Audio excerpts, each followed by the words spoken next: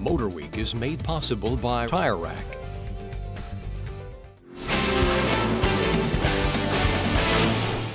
The Insurance Institute for Highway Safety is best known for their crash tests and how they've pushed car makers to build better, safer automobiles. But now their focus is shifting from helping drivers survive a crash to avoiding one in the first place. That was the message behind the recent unveiling of a major expansion of testing facilities at the Institute's Ruckersville, Virginia campus. Besides inside crash testing labs and an existing outdoor test track, IIHS has now added a new covered test track for year-round testing of crash avoidance technologies. Designed to withstand a hurricane, the 115-foot high fabric dome is anchored by 18 concrete piers.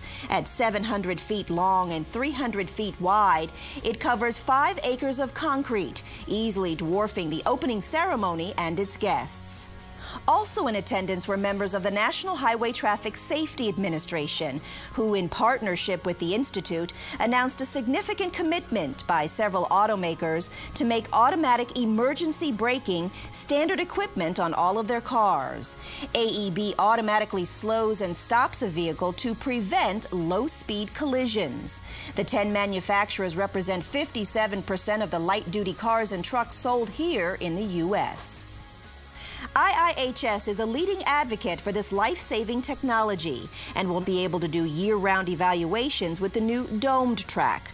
IIHS also showed new autonomous driver test equipment that will allow comparative evaluations of new accident avoidance systems with scientific precision.